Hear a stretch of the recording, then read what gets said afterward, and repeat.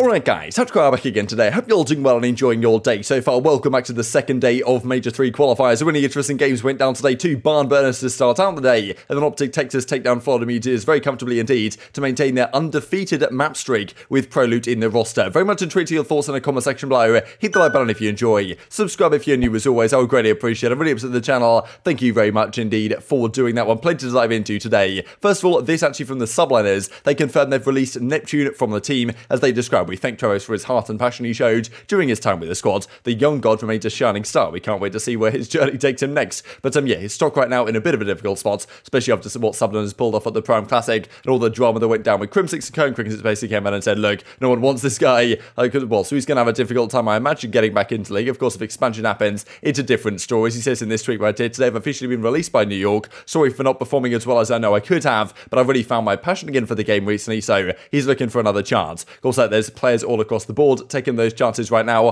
ProLoot certainly being one of them. Of course, he's not going to be in the starting team for long. We hope if he can return, but of course, doing a stellar job for now, no doubt. And that's the thing. These guys have waited a long time for their chance. You've got to capitalize upon it. Neptune had his chance last year, and now he's got a big chance on a big team like New York, teaming with guys like Clayster and Crimsix, and of course, it doesn't really go to plan. Let's talk about the first series of the day. As Austin points out, this series was the 100th of the CDL circuit for this season, the 400th map of the season, actually kind of interesting stuff. But it starts off with the Paris Legion victory. I was getting kind of concerned at this point, just because earlier today I predicted London to win this one 3-2, and I was thinking, okay, I'm going to second here. Paris are actually doing the job in the respawns again, and in fairness, their respawn has got significantly better, but it does seem like, especially in the Search and Destroys, there are still some liabilities on this squad. Like, the thing is with John is that, like, he's just started playing, no doubt, world champion, world championship winning MVP, but yeah, he just doesn't have the consistent series in the kind of, well, the amount of, the quantity, I suppose, that he needs to if this team wants to be competitive. Donny Temp was doing his thing. We'll look at the stats here in a second, but once again, their Search and Destroy pretty woeful. London looked really good in this, actually, and generally, like, London have been a pretty good Search and Destroy team, I think, so far this year, even with subs and all that type of stuff. They've seemingly made it work, and Harry was the MVP of this series to me. He was absolutely monstrous. Like, he had so much damage this series. We'll see the damage stats here in a second. He was absolutely pumping it out, and well, doing enough actually to win this Berlin control. There was some entertaining Berlin controls today, I can't lie. Like, when you get into these kind of pressure situations, and all you really need is a few kills to actually get onto that B point, it's much easier to attack than the Kavutu one, which I do think is, which does make, to be honest, a much more pleasurable viewing experience. We'll see that here in a second, actually, in the OpTic series as well. That's a 2-1 advantage for London, but they lose this game as well. Donny Temp goes on a massive 10 spree towards the end, ties up the series again, putting London in a position where they'd have to go 2-3-5 if they wanted to win the series, but they did exactly that, pretty much emphatically in the final map as well. So like, London dominate both Search and Destroys, and they win the control, as well. London will even say Paris nil point. If you guys have been watching Eurovision tonight, if you're from America, you probably have no idea what Eurovision even is, but yeah, first time in my lifetime, probably at least when I've actually been watching it, that the UK were on the left side of the scoreboard, and second place to Ukraine. We certainly take that one given the circumstances. Shout out Sam Ryder, what a performance if you guys watch that one tonight. But yeah, everyone's kind of getting into the battle. But 2-3-5, they did the Neslo effectively to Paris. Not really the way you want to win this series against Paris. You certainly want to win some respawns here, but just the fact that they can do this in pretty comfortable fashion with their hardpoint not looking so good right now, still adjusting to the roles and stuff that they're going to be running with here. If they can get back to a 50% hardpoint, they looked more comfortable in the other modes, Wyverns could start to be a threat again. And just this victory, right, pretty much cements their place at the World Championship even further than it already is. So they've got some time to figure things out. Some people were saying it was kind of a scary series result for them. Of course, you wouldn't want to lose in a situation like this, but they know right now their hardpoint is what they've got to work on, and Afro's confident with their new player in Harry, they can still continue to get better. Overall series stats are like this. John and Jim have a pretty hard time on the SMGs. Tem and Gravity doing kind of what they do, and yeah, Afro's here with the 1.26, Harry with the 1.18. My fantasy picks, at least so far, not looking too bad for the London guys, to be honest. Let's dive into this second series. Then it was, well, the Toronto Ultra versus the Seattle Surge. Interesting series again. It went game 5. I felt like Ultra should be favoured here, just because they're better at respawn than Surge are right now, and they're also good at Search and Destroy. Game 1 goes Ultra's way pretty effectively, and then game 2, Insight, honestly, this entire series, man, when you put this guy in a clutch situation, he is such a menace to deal with. Like, he makes a great play here, gets the 1 kill, waits just long enough, but I mean, Pred he was pretty much the shining star, I would say, of the Seattle Surge team. Certainly carried them through game 3. Wins this clutch with 7.7 seconds when he picks up the bomb, gets it with 0.2 on the clock remaining. Oh, well, that's enough for Seattle to win this game.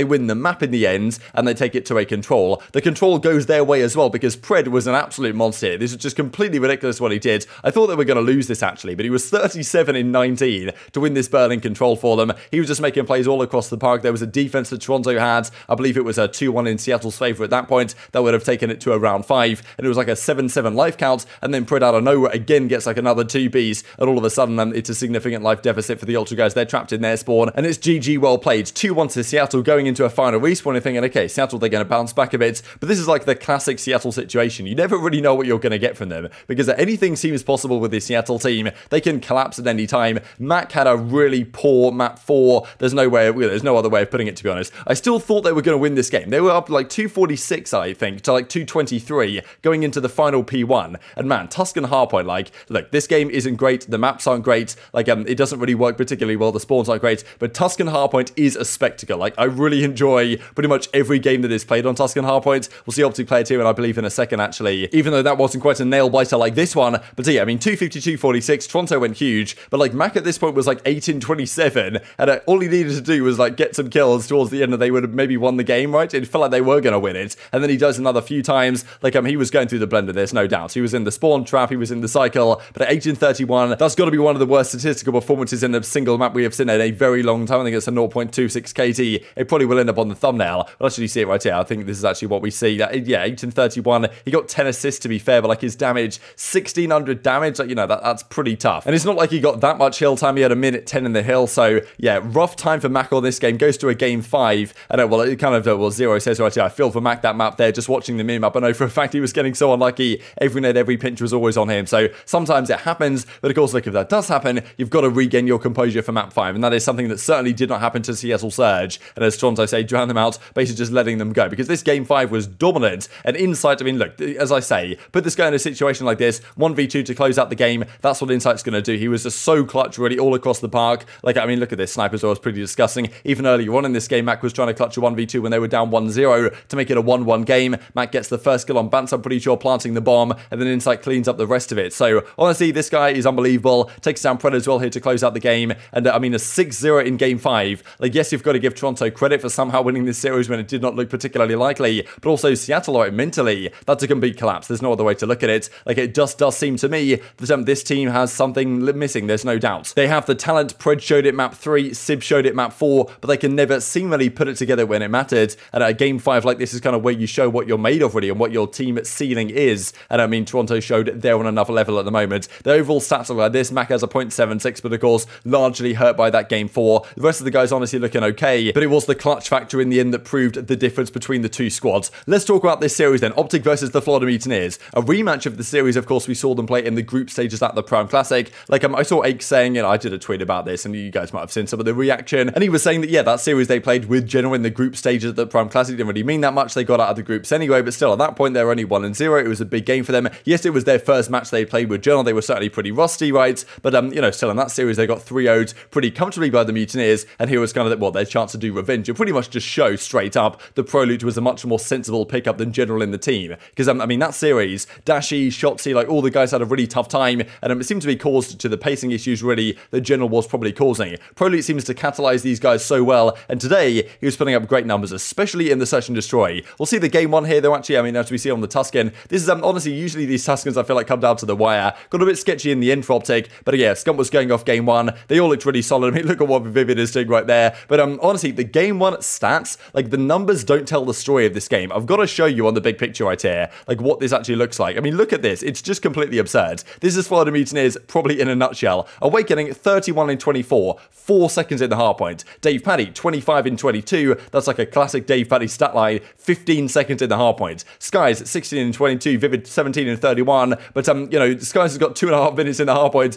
Vivid's maybe doing his best, but had a pretty tough game. We see some of the charts he's making there, maybe questionable. But, like, this surely is not a recipe for success. And Florida is such a frustrating team because it feels like always they need to make a change, but they always somehow get a result that's good enough to prevent them making a change. And it's just such a vintage thing for Florida to do, to look good at a major, come in here and then just get bodied. And it's like, well, what do you do with this team? Like, clearly they have issues, and that's the thing. I just never see this team winning at events because they're just not going to be able to put it together in as many, like, series in a row to actually win. And when the stats look like this in terms of hill time, like, obviously it doesn't tell the entire story, the stats here, but just gives you a picture of what's going on. Doesn't seem like a winning recipe, I would say. Of course, OpTic win the game 1, go to the game 2, and already a 3-0 advantage early on here, because Prelude, I mean, what a play he made. I mean, Drazah gets taken down, Prelude's at the back 1 versus 1, just completely jukes Awakening out, gets the kill as well, and then it will sets him up for a 12-3 performance here in what was a dominant search and destroy victory. Like, Prelude honestly does seem to be, like people were saying, is that, you know, doppelganger Illy, or kind of like the poor man's Illy, or whatever you want to say, or the midi Illy, but honestly, this guy's been playing out of his skin, there's no doubt. This series, he was absolutely spectacular, so seems to be exactly the player they were looking for, as we've kind of seen the last couple of days. And then, of course, like, well, a couple of rounds later, it's a 3-1 at this point. Prelude finds himself in a 1 versus 2, and, you know, who else to clutch here but the man himself. So he's 8-1 at this point in this search and destroy,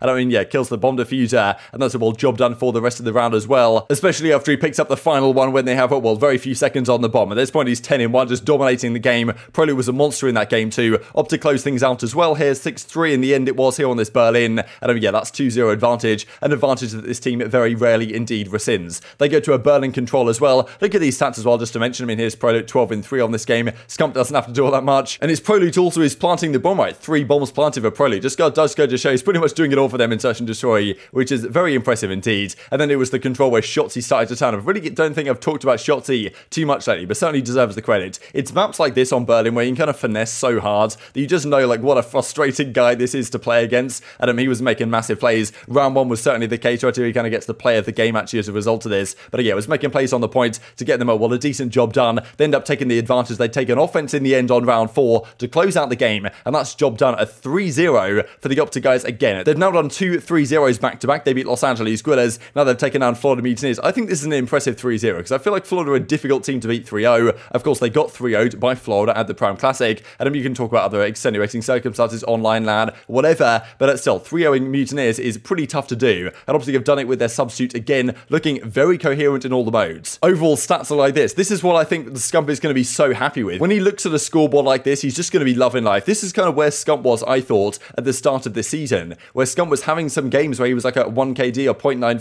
0.90 KD, and yet his team is still winning the series comfortably. Like, and Scump knows, as we've seen in the last few days, he's got more in the tank than a 0.96, and when he delivers that, of course, he didn't need to deliver it today, but when he does deliver those crazy maps, which of course he has done, that's kind of what was happening on the run-up to Major 1, where in some of the kind of later Major 1 qualifier games, it was Scump going a little bit negative, but the rest of the team was carrying the job and getting the job done for him, and then, of course, Scump at the Major turned up to a new gear, and then kind of the rest is history there. But Prelude has a 1.17, Shotzzy with a 1.21, Dashie with a 1.13, just great stuff, and it was Skies and Vivid that, of course, will deeply struggle statistically, but as we saw in, for example, that game 1, they were trying their best to get in the hard points, wasn't really working out for the rest of the guys. So certainly some word to say on the Florida Mutineers, guys, I am sure. But yes, yet to drop a map here with Prelude are OpTic Texas. I mean, I guess it's Shotzzy, Dashie getting most of the plaudits here on the kind of post-game scoreboard, but Prelude with a 4 KD on Search and Destroy on Berlin, that was certainly what got them through the series. And as well, Scump says 1-3-0, start stage 3, 2-0. So the perfect start for them. Not having dropped a map yet is very impressive indeed. And as Prelude says, just to close out the video, the team is flowing very nicely. But very much intrigued to your thoughts in the comment section below. Hope you guys enjoyed the video. If you did enjoy it, hit on the like button. Tell us YouTube gods, this is a good video. I just like you should see it as well. And I've grown the competitive Call of Duty community. Thank you guys as always. Take care of yourselves,